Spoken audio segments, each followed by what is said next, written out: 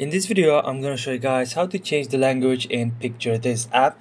It's really easy and simple to do, guys. I'm going to show you step by step how to do it.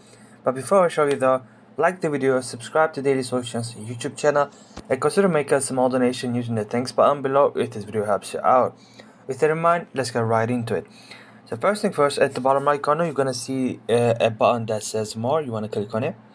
And at the top right corner, you're going to see the gear icon. When you click on it, it's going to take us to the settings. Here you're going to see the set language option. You want to click on it, and here you can basically choose your language. It's going to be set to default, set to English by default, but let's say you want to make it, I don't know, is it in Turkish here? Seems like they do not have that, but let's say you're Dutch and you want to make it Netherlands. Once you click on it, the language will change. So this is how you change language in PictureThis, guys.